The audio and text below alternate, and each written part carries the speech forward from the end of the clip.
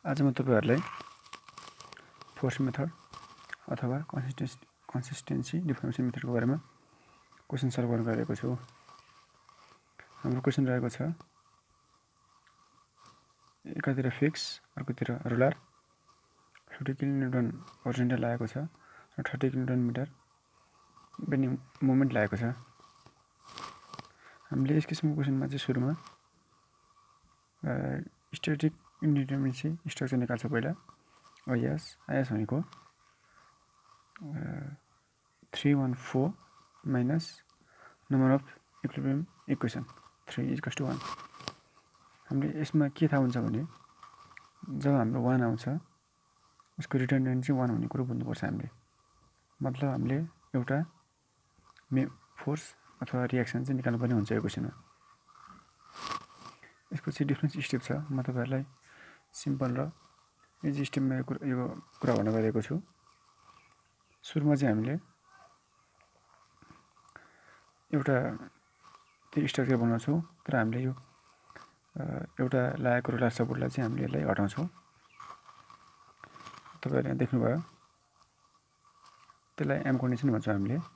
र अर्को जुन रिएक्सन निकालेको छौँ त्यसमा 1 किलोन्युटन राखेर हामीले अर्को एउटा डायग्राम बनाउँछौँ त्यसलाई भन्छौँ M1 डायग्राम अथवा M1 कन्डिसन। त्यसपछि हामीले एउटा टेबल फर्मेट बनाइरहेको हुन्छौँ। टेबलमा चाहिँ हामीले portion origin limit M diagram अथवा मोमेन्ट M1 गर्छौँ। सुरुमा हामीले यो फिक्सबाट हामीले जान अलि अप्ठ्यारो हुन्छ किनकि फिक्सबाट गर्नु पर्यो भने हामीले यहाँ इक्वेसन निकाल्नुपर्ने हुन्छ। यसको एफएक्स एफवाई मोमेन्ट तिनवटा निकाल्नुपर्ने हुन्छ। तर हामी यीबाट गयौँ भने हामीलाई एकदम सजिलो पनि हुन्छ। त्यसैले मैले पहिला पोर्सन इडी लिएँ। इडीमा इडीको लागि पहिला ई चाहिँ ओरिजिन छ। यसको लिमिट 0 to 3 छ। यसको मोमेन्ट भनेको हाम्रो सेम लाइन अफ एक्सिसमा परेको छ अथवा यहाँ कुनै पनि लोड पनि छैन। त्यसैले M डायग्राम 0 हुन्छ। अब सिमिलरली यता पनि हेरौँ। यता 1 किलोन्युटन छ तर यहाँ प्लेन अफ एक्सिस एउटै प्लेनमा छ। त्यसैले यहाँ M1 पनि 0 भयो। अब हामी जान्छौँ डीसीमा। डीसीको लागि ओरिजिन डी लिमिट 0 to 3। यसमा पनि हेरौँ M कन्डिसन डीसी सम्म आइपुग्दासम्म हामीलाई कुनै पनि लोड छैन। यहाँ पनि छैन किनकि त्यसैले हाम्रो यहाँ मोमेन्ट 0 भयो। अब यो M1 डायग्राममा हेरौँ। डीसी 1 किलोन्युटन इन्टु यो परपेन्डिकुलर डिस्टेन्स अथवा 3। तर हामी यसमा एक्स जस्ट 1 इन्टु एक्स। अब हामीले सिमिलरली हामी अब यहाँ सिबीमा जान्छौँ। सिबीमा गएपछि हामीले ओरिजिन सी लिन्छौँ लिमिट 0 to 2। अब यहाँ जाँदा हाम्रो यसमा कुनै पनि लोड अथवा मोमेन्ट छैन। त्यसैले अब हामी यहाँ सिबीमा जाँदा हाम्रो 30 किलोन्युटन लागेको छ क्लकवाइज लागेको छ। तर जब हामी राइट टु लेफ्टमा जान्छौँ anti clockwise positive clockwise negative हुनुपर्छ। त्यसैले -30। अब यताबाट सिबीमा जाँदा 1 इन्टु यो छ 3 प्लस एक्स। हामीले जुन फोर्सको अथवा जुन पोर्सनको हामीले को लिमिट अथवा लेन्थलाई चाहिँ निकाल्नुपर्ने हुन्छ त्यसलाई हामीले एक्स सपोज गर्छौँ। जब हामीले पोर्सन सिबीलाई निकाल्न खोज्यौँ त्यसैले सिबीलाई एक्स मान्यौँ। त्यसैले 1 into perpendicular distance 3 plus x. अब बीएमा जान्छौँ हामी। बीएमा जाँदा ओरिजिन बी लिमिट 0 to 5। अब यहाँ हेरौँ मोमेन्ट यहाँ कुनै पनि लोड छैन। यहाँ एउटा छ एन्टी क्लकवाइज 30 भनेपछि -30। यो 50 पनि हाम्रो एन्टी क्लकवाइज गइरहेको छ। त्यही भएर -50 इन्टु परपेन्डिकुलर डिस्टेन्स 5 छ। तर हामीले बीएमा लिँदा 5 होइन एक्स लिनुपर्ने हुन्छ किनकि जुन पोर्सनमा हामीले निकाल्न खोज्छौँ त्यसको लागि हाम्रो एक्स हुन्छ डिस्टेन्स। तपाईले देख्नुभयो। जस्तै गरी यतापट्टि पनि त्यस्तै हुन्छ। 1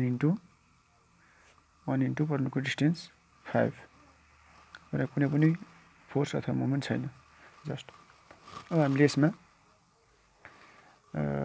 del 1L एन्ड del 1 निकाल्नुपर्ने हुन्छ, किनकि जब हाम्रो यहाँ इक्वेसन एउटा छ अथवा रिटर्न एउटा छ त्यसमा हामीले del 1L एन्ड del 1 निकाल्नुपर्ने हुन्छ। अब हेर्नुहोस् del 1L भनेको हाम्रो फर्मुला हुन्छ 1/EI integration 0 to L m dx हुन्छ। त्यसैले हामीले 1L भनेको 1/EI 0 to 2 minus 30 3 plus x dx plus 0 to 5 minus 30 minus 50x 5 dx हुन्छ। कसरी भन्नुहुन्छ भने तपाईहरुले हाम्रो यो इन्टु यो गर्दा यो पनि 0 छ, यो इन्टु यो गर्दा यो पनि 0 छ, हामीलाई जस्ट यो इन्टु यो र यो इन्टु यो गर्नुपर्ने हुन्छ। यो हामीले l मा गर्छौं, यसलाई हामीले 1L भनेको m1 लाई 1 भन्छौं भने l भनेको लोड कन्डिसन, त्यसलाई हाम्रो एक्सटर्नल लोड सबै हामीले हालेका छौं, त्यसैले यसलाई लोड कन्डिसन भन्छौं अथवा l कन्डिसन। त्यसैले हामीले दुईटा मात्र आउँछ, यो इन्टु यो र यो इन्टु यो।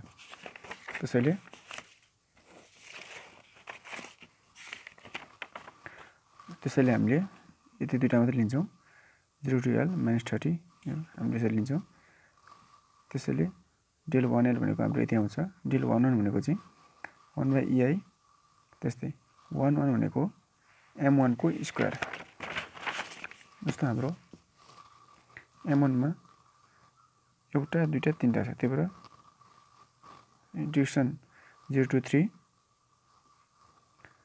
x को स्क्वायर dx अपन EI त भइहाल्यो। सिमिलरली यसमा पनि त्यही हुन्छ हाम्रो। हेर्नुस् 5 स्क्वायर x स्क्वायर छ, यसको हाम्रो सल्भ गर्दा यति आउँछ।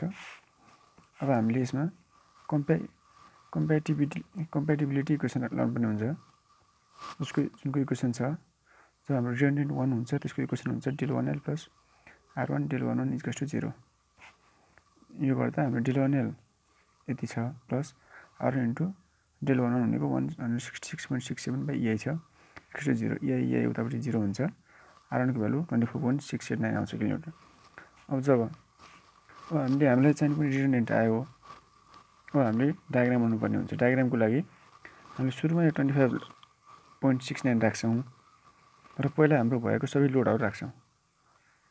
जब हामीले हाम्रो यो बेन्डिङ मोमेन्टलाई ब्यालेन्स गर्दा अथवा यो टोटल फ्रेमलाई ब्यालेन्स गर्नको लागि हामीले सुरुमा एक्सियल फोर्सलाई ब्यालेन्स गर्नुपर्ने हुन्छ। जस्तै 24.69 हाम्रो यता अपवर्ड लागेको छ भने यसलाई हामीले डाउनवर्ड राख्छौं, अनि यसलाई फेरि अपवर्ड राख्छौं, किनकि यो र यो क्यान्सल आउट भएर 0 हुन्छ।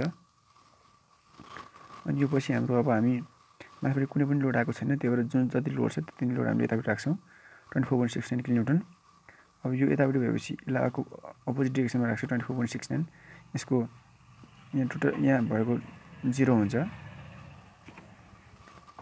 अब यहाँ कुनै एक्जिट फोर्स नभएको कारणले 24.69 माथितिर छ भने यतापट्टि हलतिर पनि 24.69 नै हुन्छ।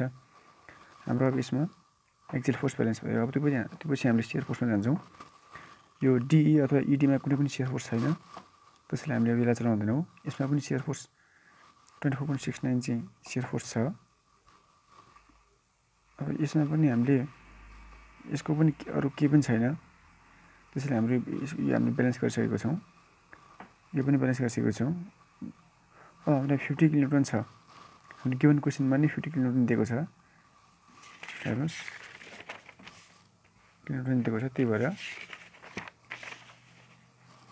अब 50 किलोन्युटनलाई ब्यालेन्स गर्न हामीले अपोजिट डाइरेक्सनबाट 50 किलोन्युटन राख्छौं। त्यसैले हाम्रो अब शियर फोर्स पनि ब्यालेन्स भइसक्यो। अब हाम्रो मोस्ट इफेक्टिभ अथवा हामीलाई एकदमै इम्पोर्टेन्ट हामीले अब बेन्डिङ मोमेन्टलाई ब्यालेन्स गर्नुपर्ने हुन्छ। यसको लागि हामी धेरै एकदम राम्रोसँग हेर्नुपर्ने हुन्छ। यसमा कुनै पनि लोड छैन, मतलब यसमा कुनै पनि परपेन्डिकुलर लोड छैन, त्यसैले यसमा मोमेन्ट 0 हुन्छ। हामी यता जान्छौँ यतापट्टि हाम्रो 24.69 इन्टु यसको लोड हामीले यसको डिस्टेन्स राख्नुपर्ने हुन्छ 5 पोजिटिभ माइनस 30 यति गर्दा हाम्रो यहाँ 93.45 किलोमिटर मिटर पोजिटिभ आउँछ। हाम्रो यो साइन पत्ता लगाउनको लागि चाहिँ हामीले सिम्पली केही गर्नु पर्दैन, हामीले राइटबाट लेफ्टमा आउँदा जहिले पनि एन्टी क्लकवाइजलाई पोजिटिभ गरौँ र हाम्रो बीमा जति पोजिटिभ आउँछ भने जब हाम्रो लेफ्ट पोर्सनमा हुन्छ पोजिटिभ आउँछ भने हामीले यसमा क्लकवाइज राख्थ्यौँ, नेगेटिभ आउँछ भने एन्टी क्लकवाइज राख्थ्यौँ, जस्ट त्यति गरे हुन्छ। जब हामी यसमा 93.45 हुन्छ यसको अपोजिट डिरेक्सनमा अर्कोपट्टि ब्यालेन्स गर्छ हामीले 93.45 राखेर। अब 93.45 पोजिटिभ छ, यो 50 माइनसमा गएको छ किनकि यो एन्टी क्लकवाइज छ, सरी क्लकवाइज छ, यो यसमा आउँदा त्यसैले प्लस 93.45 माइनस 50 इन्टु यसको डिस्टेन्स कति छ हामीले हेरौँ 5 मिटर छ, 5 मिटर छ। यति गर्दा हाम्रो यहाँ आउँछ 156.55।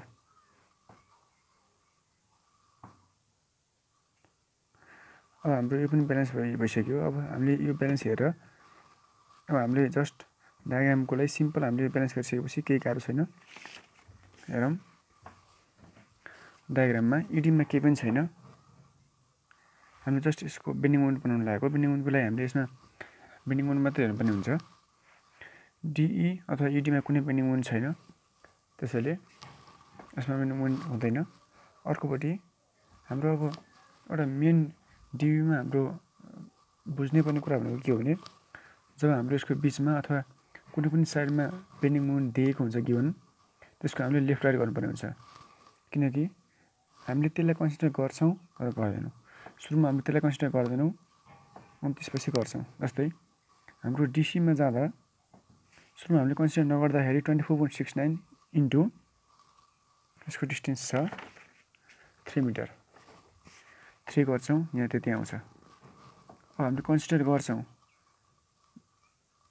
प्लस अथवा माइनस 30 गर्छौँ र 49.07 आउँछ। अनि त्यसपछि हामीले यो अन्तिमको लागि चाहिँ 93.45 छ त्यति नै राख्छौँ। जस्ट अब यसमा जतापट्टि जति गएको छ उतापट्टि पनि त्यति नै गएको हुन्छ।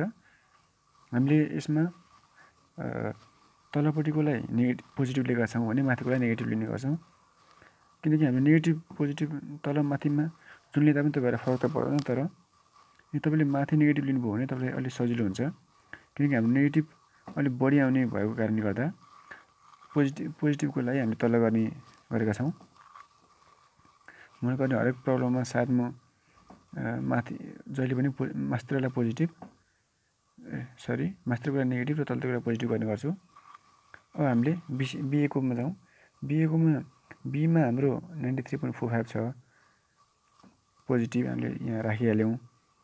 अब एमा छ हाम्रो 156.55 त्यो हाम्रो नेगेटिभ छ। नेगेटिभको लागि हामी यहाँ मास्तिर जान्छौँ र हामीले जस्ट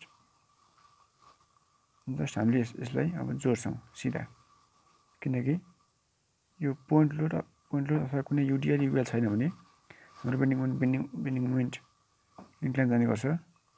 त्यसैले हामीले अब यस्तो फिगर बनाउँछौँ माइनस प्लस हाम्रो बेन्डिङ मोमेन्ट रेडी हुन्छ। Thank you. यदि तपाईँहरूलाई यो भिडियो मनपर्छ भने प्लिज सब्सक्राइब गरिदिनु होला।